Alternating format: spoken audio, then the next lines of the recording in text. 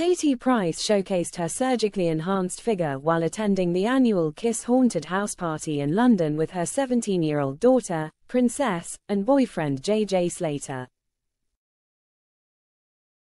The 46-year-old OnlyFans model wore a plunging black jumpsuit, painted her face grey and black for a sexy skeleton look, and posed alongside JJ, who donned a devil costume complete with red body paint and horns.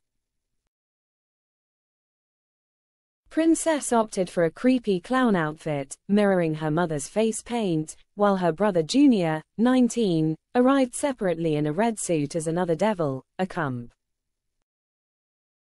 Recently, Katie stirred curiosity on Instagram by posting photos of what she claimed were twin babies, but later speculation revealed they were likely hyper-realistic reborn dolls. She confirmed to fans that she had twins but hadn't named them, and she later clarified that the dolls were part of her promotion for an upcoming Channel 4 documentary about her IVF journey.